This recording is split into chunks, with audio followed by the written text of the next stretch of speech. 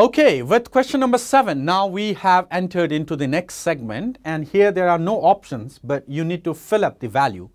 And the values would be anything like till 2 digits after decimal, and even negative values are allowed. So it could even be a 5 digits answer with 3 digits before decimal and 2 digits after decimal. If you read the instructions properly in the question set, you would be understanding that. The same pattern was also followed in paper 1. Now here, a solid horizontal surface is covered with a thin layer of oil. That means now a viscosity is there. Rectangular block of mass this much is at rest on its surface. An impulse of 1 Newton second has been applied there to the block at time t equals to 0, and it starts moving with this velocity. Notice at t equal to 0, velocity is v0, and with time the velocity decreases exponentially, expected when there is a viscous medium. And tau has been given, that's a constant. We need to calculate the displacement of the block in t equals to tau. That means in one time constant, if at all we can call this, because it's fine, it's matching with the regular pattern. The first thing is, see, if I just understand, J would be equals to m v0 minus of 0, because just before application of impulse the velocity is 0, just after the application velocity becomes this much. J is there, which is 1 Newton second, m is 0.4 multiplied by v0, and this option gives me v0 equals to 2.5.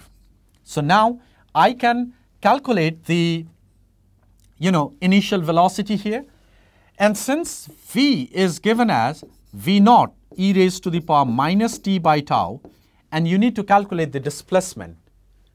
So the displacement would be the simple integration of this thing, and this displacement is integral v dt from the limit 0 to tau. It's a simple integration, and even e raised to the power minus 1 is given. Even if this had not been given, as a normal aspirant, we remember this value. And when you calculate this thing, you get this to be 6.30 meter. So that is going to be the correct answer for question number 7. All right, now it's time to go to question number 8. Question number 8, a very simple, so it should rather be taken as a compliment, and it would be acting as a moral booster for those who were solving in the examination hall. A ball is projected from the ground at an angle of 45 degrees with the horizontal. It reaches a maximum height of 120 meters and returns to the ground. Upon hitting the ground for the first time, it loses half of its kinetic energy. Immediately after the bounce, the velocity of the ball makes an angle 30 degrees with the horizontal. The maximum height it reaches after the bounce. Okay, the situation is something like this. If I draw a rough sketch of that, it comes something like this. Let's say, initially it has been thrown, and the maximum height that it reaches is 120 meters, and the angle of projection through which it goes is 45 degrees. Now let us say the speed is u. Here the angle it makes after the first rebound is 30 degrees, and it also says that the kinetic energy after the first rebound is half. That means the speed has to be u by root 2. Reason being very obvious, because if it's thrown with u, it returns with u, and once it rebounds, it has to go with u by root 2 because the particle loses half the kinetic energy. And we need to calculate the maximum height in the second situation. All right, in the first situation you could see 120 meter is u square sine square theta. So that will be 2 into 2g. That's equation number 1. In the second case, we need to calculate h, and that would be u square. So that's u square by 2. Sine square theta, so that's going to be 1 by 4 multiplied by 2g. Now, just to calculate h from these two simultaneous equation is not a problem, right? And that is going to be, if you divide it, that will be 30 meter. So the correct answer for question number 8 is going to be 30.00 if you wish, or 30 is the correct answer. Right then, let's move to question number 9. Okay, question number 9, a very straightforward question from kinematics, or you can also solve it with equal ease by comparing with the general format of simple harmonic. It says something like this: a particle of so much mass and charge is initially at rest.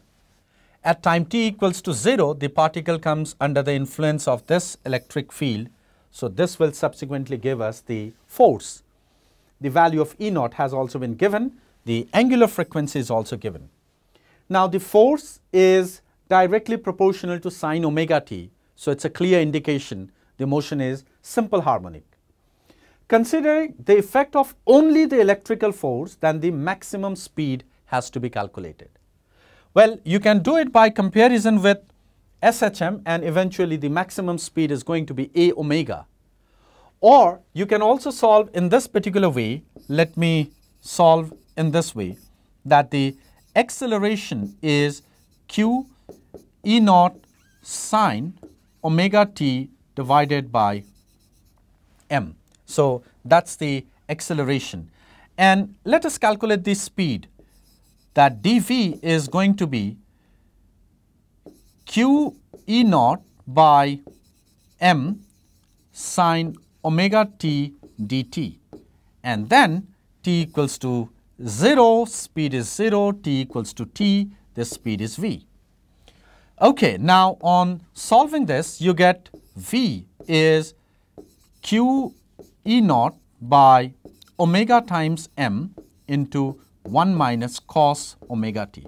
And you could see that the speed is varying in this particular way, and the question demands the maximum speed. It is not interested when is the speed maximum. All it is interested is what is the maximum speed. So when I get V max, the value of V max would be, this is going to be 2 for maximum, because this would be minus 1, and that now comes out to be 2 q E naught divided by m omega. You just put the value of q E naught by m omega, that comes out to be 1, and eventually the maximum speed comes out to be 2 meter per second. So here the correct answer for this will be 2.00. That's the maximum speed during the course of its motion. Right then, let's move to the next question.